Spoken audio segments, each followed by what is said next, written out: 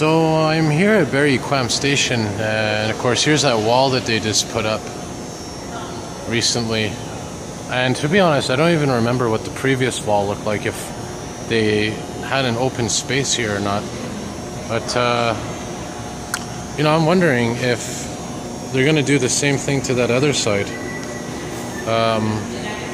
I've been hearing some noises from that wall. You hear that?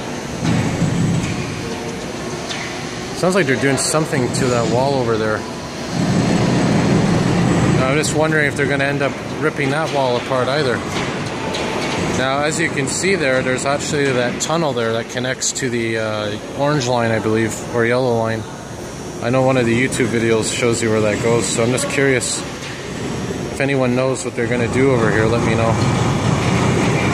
Anyways, have a good night, everybody.